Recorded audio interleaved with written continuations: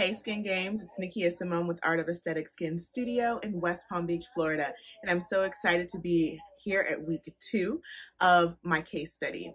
This week, let's dive into the home care routine that my clients will be using. So our starting out home care routine consists of an alpha hydroxy and oxygen infused cleanser, and hydrating toner, antioxidant serum to help with some of that inflammation and redness in the skin, and using an AHA 5% Mandelic serum in the morning, followed with moisturizer and sun protection. In the evening, she'll use that same cleanser and toner, followed with a retinol and moisturizer, and spot treatment with 6% sulfur on any inflamed acne.